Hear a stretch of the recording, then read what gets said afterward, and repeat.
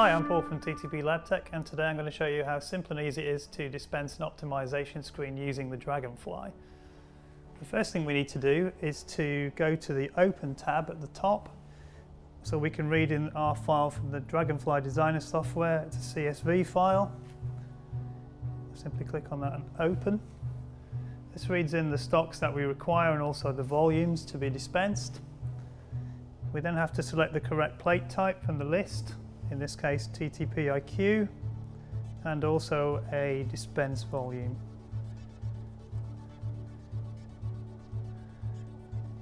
Once we've done that, we have a plate on the machine. We then go to Setup at the top. This shows us what tips are required and also which volumes of stock we need to place on the reagent trays. So the first thing I notice is that I don't have sufficient tips in the machine. I need 5 and I only have 4. So I simply insert another disposable tip by sliding it in the front of the machine to the point where it engages and then quarter turn. I know I've been successful with this because there's a checkbox in the top right which tells me the tips engaged correctly. The next thing I need to do is make sure I have enough of each of the stock solutions.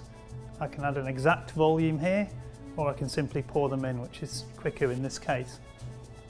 To add the stocks, I simply slide out the reagent tray, take my stock solution, I'm going to pour it in, re-engage the tray, and then select aspirate to take up the stocks into the tips.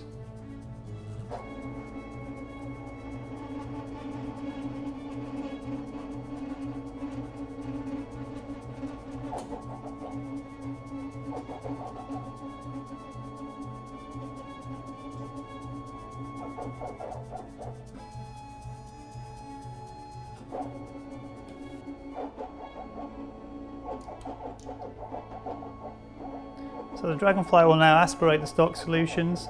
Once the stock solutions are in the tips, obviously they're protected from evaporation, and I can also at the end recover any of the excess stock that I don't use.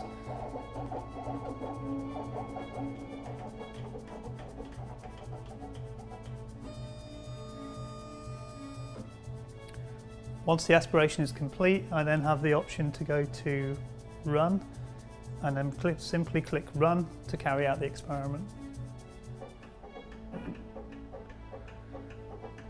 The Dragonfly software has a progress bar, so you know roughly how long it'll take.